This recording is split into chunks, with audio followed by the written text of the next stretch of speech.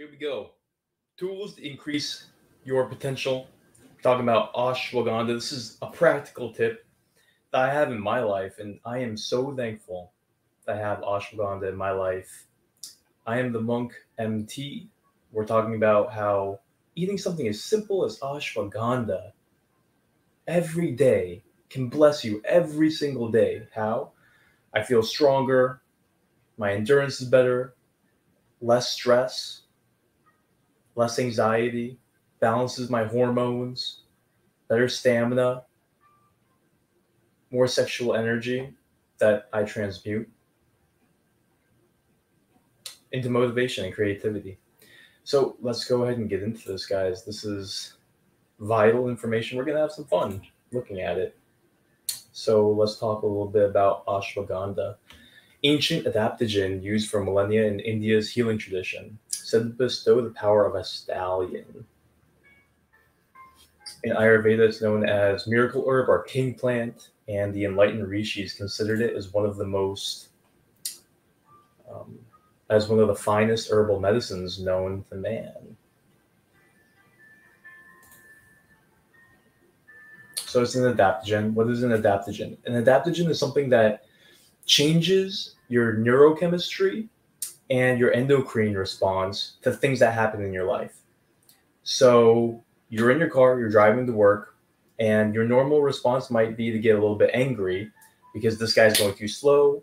Well, you're taking ashwagandha, you're taking endocrine supporting drugs or herbs, adaptogens. It's going to calm you down. You're not going to secrete as much cortisol and stress hormones. So it literally changes how you perceive events in your life. And it also changes your body's stress level because too much cortisol, chronic cortisol, that causes adrenal fatigue. And you don't want adrenal fatigue. That's going to make you feel lethargic. And you want to keep your body in a calm state. You don't want to be in this nervous, angry, toxic state all day long. And that's what adaptogens do. They help calm your nervous system, calm your endocrine system, so you're creating a chemistry of peace and tranquility. It's just amazing that you can just eat something that does something that powerful. So there's only certain herbs, elite herbs, that do that. And that's why we're talking about ashwagandha. It literally changes your perception of your day, yourself, your life, just by eating something that's healthy. So let's jump into the benefits, shall we? First of all, enhances athletic performance and vitality. Massage therapists definitely need this. We need to always feel energized and positive energy. We're always using our body. But what about athletes? What about people who just jog? What about people in the gym? Anybody that wants to improve their performance, improve their lifts, just feel like more of a beast. This thing actually improves your testosterone levels. Think about that. Just think about that. And we have research and science at the end that's going to show studies that people had their testosterone levels increase, less body fat, more muscle mass, better mood, more risk taking, engaging in social behavior better, more motivation, more aggression, less depression. Testosterone is an amazing panacea for health. And the fact that you can eat this and it improves your testosterone is almost too good to be true. And I can vouch for it. I got some right here. It tastes good. It's not chalky. It's not bitter. It's smooth and it's creamy. I have it with honey and coconut oil, and it's nice. It's good. You feel strong when you eat it. So studies show endurance, strength, better mood, improves dopamine, motivation, lose belly fat, look better. Studies on increasing VO2 max. All right, so remember Machoke on that treadmill? We're going to have a little story at the end that's going to help us remember all the benefits of ashwagandha. Okay, number 2 benefit is it gives you more energy and it's going to reduce your stress. Okay, how does it do this? It's a nutritive tonic and adaptogen in Ayurveda, and it influences your HPG axis, which is your hypothalamus in your brain, pituitary gland in your brain, that's like the master gland for all your hormones, gonadal axis, so this is your sexual organs, it reduces cortisol. So you're producing less cortisol. And cortisol is the thing that, in the long term, it can break your body down. You're just going to feel chronically stressed. It literally will break down your muscles into sugar so that your body can use it for sugar. Doesn't sound nice. Among other things, your immunity goes down, your testosterone levels go down. You don't want chronically high levels of cortisol. It's okay to have a little bit of cortisol when you're a little bit inflamed, but if you're constantly inflamed, that's a problem. Especially your mind can generate stress and inflammation and cortisol.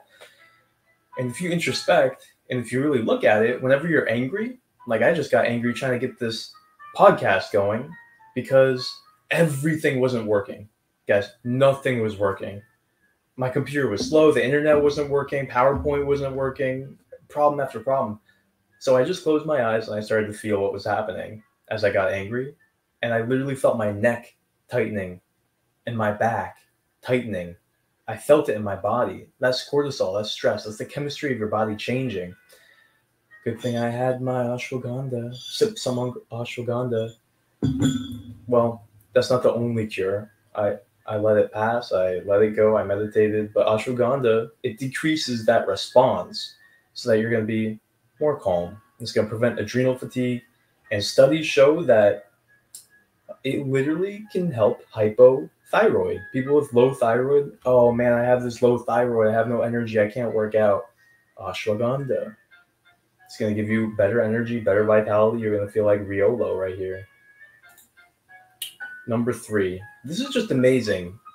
Your brain is going to perform better. You're going to feel smarter, intelligence, memory. When you're socializing, you're going to be able to read those subtle cues better. Improves your IQ. And mood. Think about this. Anxiety, stress, more happiness, more confidence. How does it do this? Acetylcholine levels in the brain. Improve your memory, brain function, intelligence.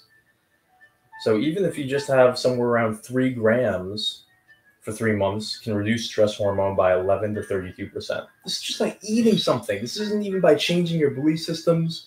This isn't CBT. Just drinking something can make your life better. It's amazing. All right, so remember Espeon.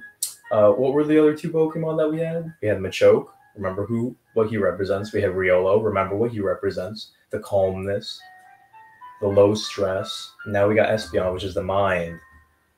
Your mind is going to function better. Number 4, relieves pain. Neck pain, back pain, RLS, restless leg. Muscle spasms, cramps, arthritis, stiffness, and pain. If it weren't already good enough, it's relieving pain in our body. Decreasing inflammation is healing us. So remember Blissey. God, I love that picture of Blissey. Is that Mega? You guys tell me if that's Mega Blissey. I have never played those games where you have Megas. I'm old. Benefit number 5, enhances sleep. As you guys know, sleep is the cornerstone of health. Literally, it is the most important thing. It's more important than exercise and sleep. As a matter of fact, if you don't have good sleep, then all your hormones are going to be thrown off. Your exercise is going to be garbage. And cortisol levels in the body are going to be higher. You're going to be storing more fat. And your mood is going to be disturbed. You're going to have less serotonin. Basically, it will make your day a living hell. Trust me. I slept only 6 hours a night for 4 years, 5 years, and it was not easy. It was not easy. I looked into so many different things in health, thinking that it was everything but sleep. Sleep is so important. So let's look at what it does. Decreases cortisol. Stay in rest and digest. So what happens is at night, you want low cortisol so that you can feel relaxed and sleepy and fall asleep. If you're having problems falling asleep, it could be because you have high cortisol, which not only affects your body hormonally, it throws off your circadian rhythm, which means your body's perception of when is daytime, when is nighttime, and all the cascade of neurochemicals and hormones that it releases based on if it's nighttime or daytime to help you feel relaxed or energized. So I recommend having moon milk at night. But have a teaspoon of ashwagandha in some milk, heat it up, and enjoy. And we got Snorlax to help us remember that it aids in sleep. This Amazon post, literally in the product description, it says to buy it for your girlfriend.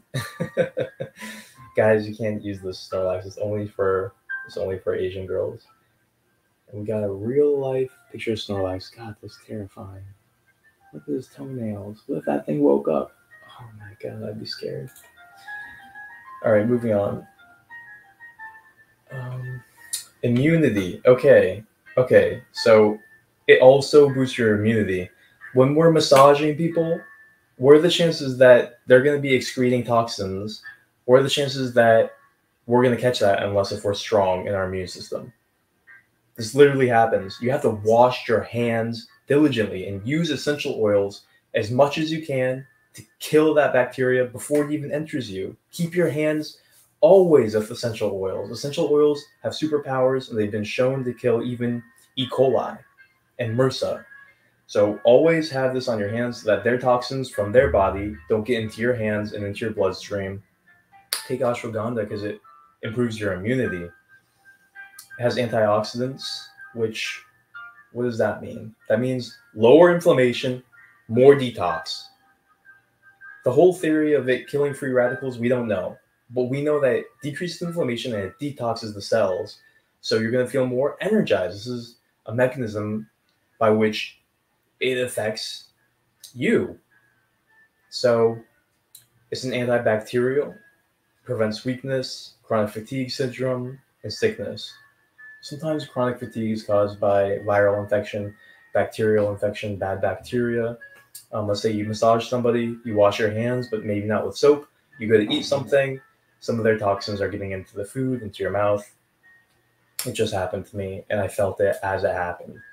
And it took me a whole day of fighting and yoga and eating holy basil and ashwagandha. And now I feel better. But I literally felt it, so thank God for these herbs. And for nature, I was able to fight it off. But listen to this. It was used clinically in India for cancer suppression, tumors, AIDS, autoimmune disease, rheumatoid arthritis, polymyositis. Oh God, can you guys even hear me? My mic is all the way over there. Jesus Christ.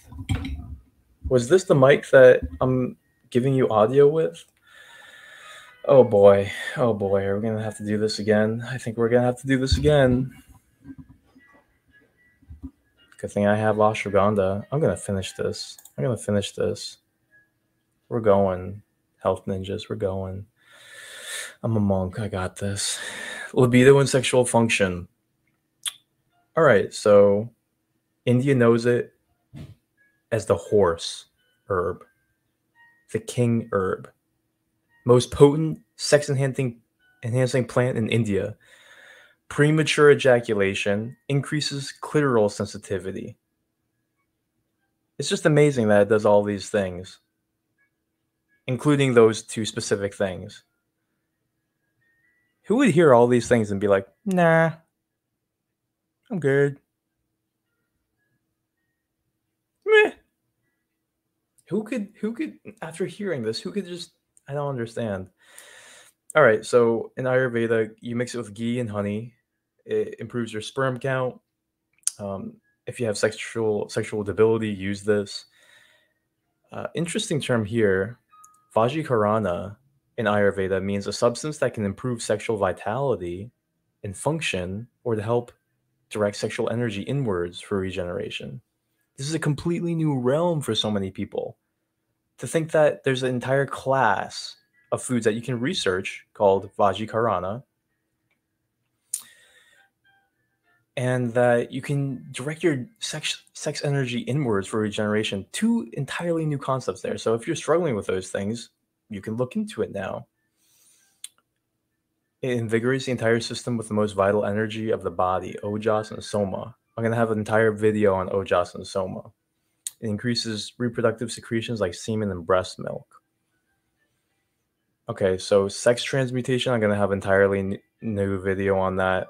It deserves an entire lesson because it's a broad topic, and there's a lot of ways to do it of how to harness that sexual energy. So if you increase it with this, it doesn't necessarily mean that you have to release it by going out and having sex.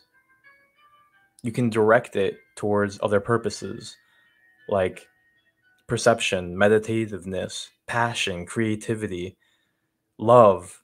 It's the raw energy that creates life. You can channel it into whatever area you want based on how you're going to meditate.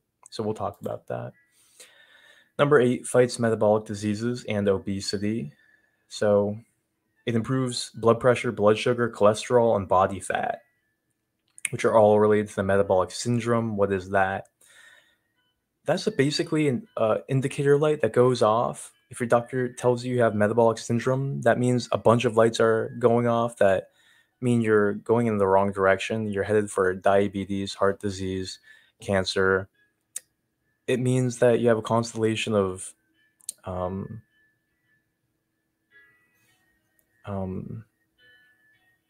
I guess blood readings, such as blood pressure, blood sugar, cholesterol, and android obesity, which means fat around your belly.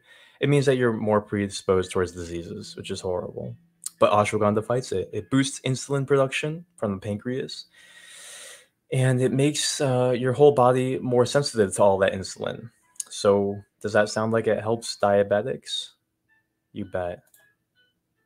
And lastly, oh yeah, we haven't been reviewing the Pokemon, guys. Spoink, because he's a pig, and it's going to prevent you from becoming a pig.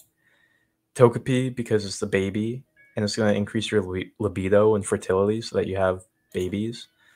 Scyther, why was Scyther for immunity? I think of the immune system, I think of all these little cells. For some reason, I imagine them like insects swarming. So Scyther, insect swarms like the immune system and protects your body. Okay, we're almost done. Clefairy just represents all these magical varieties, this plethora of benefits, because it uses metronome. And when it uses metronome, you don't know. It can be anything. So this can cure many different things. Listen to this: malnutrition, anemia, paralysis, cough, edema, which is swelling, impaired cognitive function, asthma, infertility, rheumatism, ulcers, fevers, low back pain, arthritis. So this is why they call it the king, guys. It can help with all these things.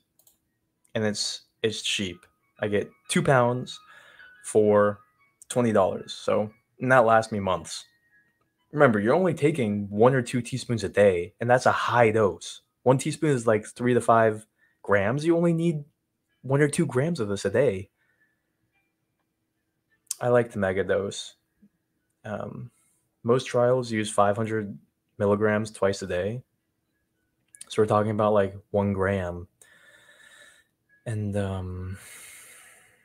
yeah, even if you take 1/4 teaspoon twice a day, you'll get results.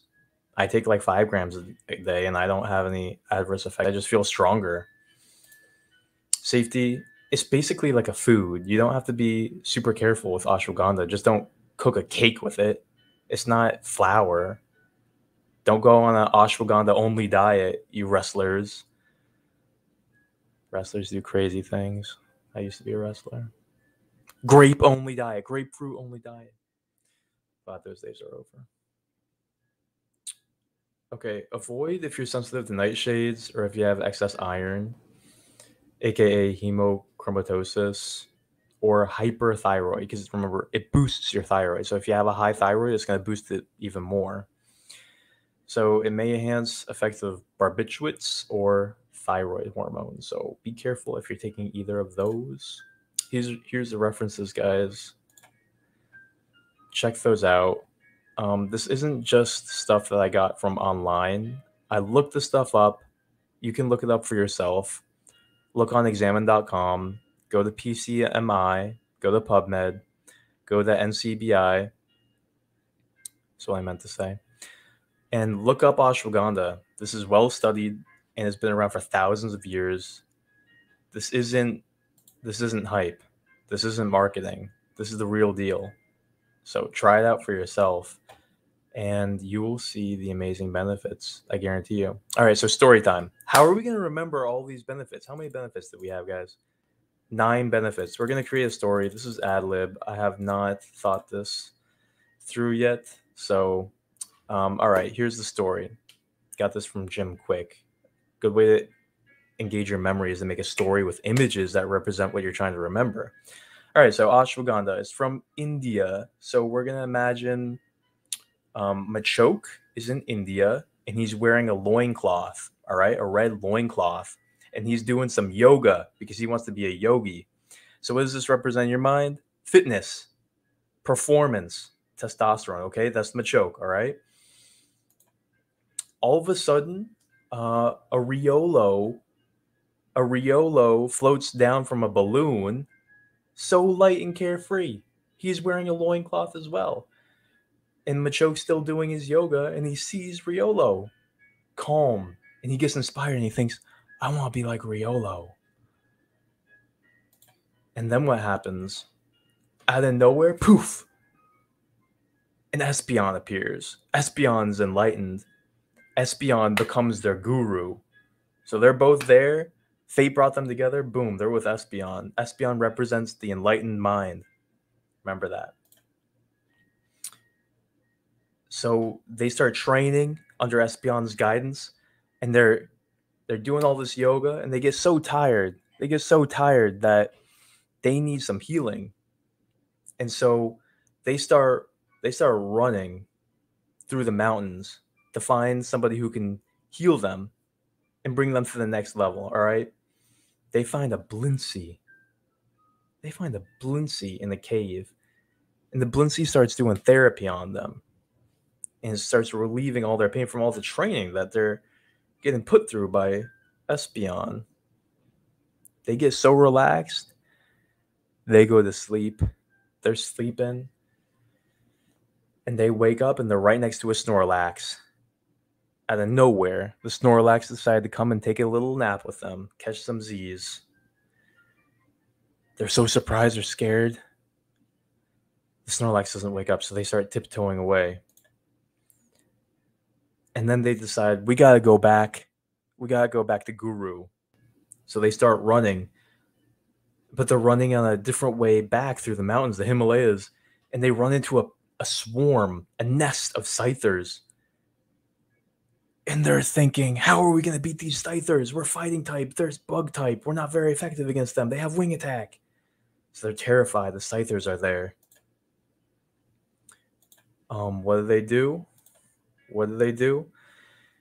They grab a Togepi, who's by the side looking like a rock. Grab a Togepi, and they hold it hostage and say, we got a Togepi. You got to let us through. We got a Togepi. He's good luck. The Scythers, they're tribal, but for some reason they agree. And they say, okay, we'll let you through. We have nothing to do with you. Just don't hurt the Togepi. They got their karate chop ready. To chop that super effective into the Togepi. And these merciful tribe of Scythers let them through. So they run away. They're running. They use agility. They're running. They get away. But they're lost. They ran without a clue where they're going. And all of a sudden, they say a prayer, they meditate, and Spoink comes out to guide them home. Spoink comes out to guide them home. What does Spoink represent, guys? Pig, obesity, all the comorbidities of metabolic syndrome. Okay, so he guides them back. They're going on the path, and he promised that they're going to find a magical way back home. All seems hopeless. They don't know if they're going to make it. All of a sudden, from under a rock comes a Clefairy, waves its fingers, creates a magic carpet, and flies them back home. Anything can happen. And they have a feast on the carpet. All kinds of varieties of different things that they enjoy because of the Clefairy. And they get back home to their guru, and they continue training. And that's where we are. All right, so that's the story. I doubt you can forget that. I can't forget that. It helps you remember the 9 Pokemon that represent the 9 benefits. What are the 9 benefits? Number 1, Machoke. What does he represent? Performance, athletic performance. Number 2, Riolo. Decreased stress. Number 3, Espeon. Mental prowess. Number 4, they go to get healed by Blincy. Pain relief. Number 5, they take a nap. They wake up next to Snorlax. Boom. Sleep. Helps you with sleep. Then they start journeying. And all of a sudden, Scythers.